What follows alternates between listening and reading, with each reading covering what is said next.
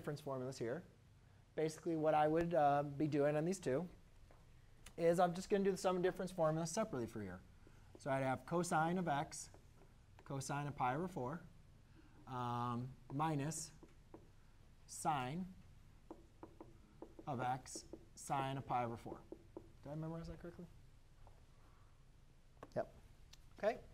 And then minus, I want to make sure I'm minusing the whole thing. So I'm going to use parentheses. So now I'm going to do the difference. So that's going to be cosine of x, cosine of pi over 3. Oh, that's pi over 4. I wrote down the problem wrong.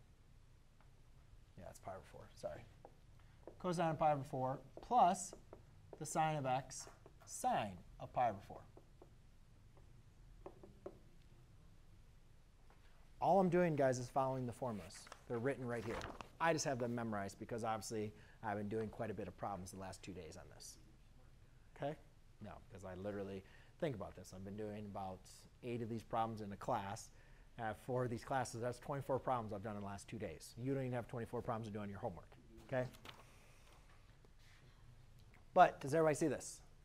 What I did? Now, I can get rid of these brackets.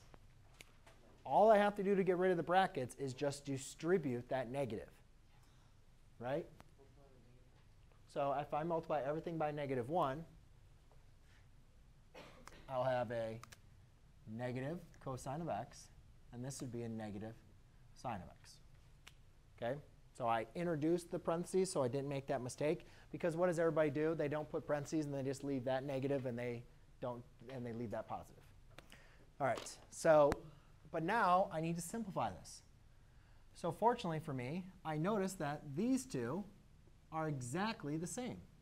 One's positive and one's negative. So therefore, I can combine them to get 0. And if you owe me $1 and then you borrow another $1, you now owe me $2. So if you have negative x minus x, that's negative 2x.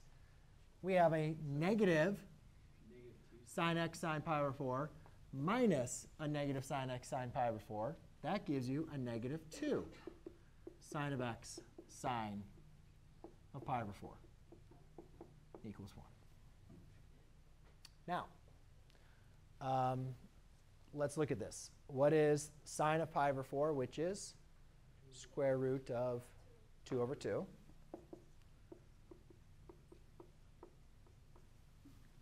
OK, equals 1.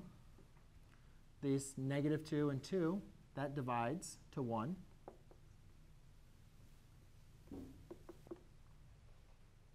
Now, all I have to do is use my inverse operations.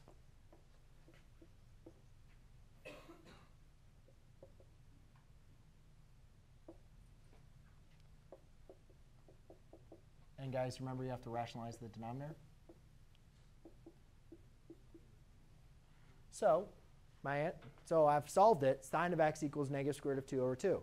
But again, what are we looking for? We're looking for the x. What angle gives us negative square root of 2 over 2? Within 0 to 2 pi.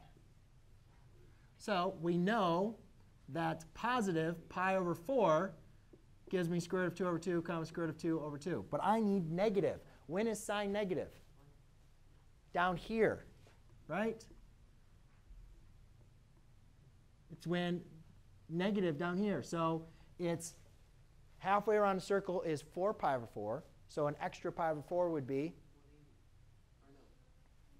halfway around the circle is 4 pi over 4. An extra pi over 4 would be 5 pi over 4. All the way around the circle is 2 pi, or 8 pi over 4.